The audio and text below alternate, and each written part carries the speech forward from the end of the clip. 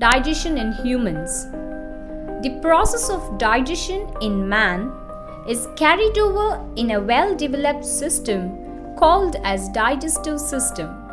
It comprises of buccal cavity, esophagus, stomach, small intestine,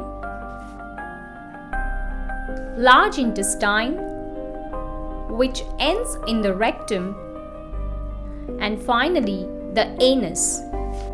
All these parts are together called as alimentary canal. It is also called as digestive tract. Digestive tract, along with the glands, is called as digestive system. These glands and the inner walls of the stomach and the walls of the small intestine secrete digestive juices. These digestive juices convert complex food molecules into simpler substances.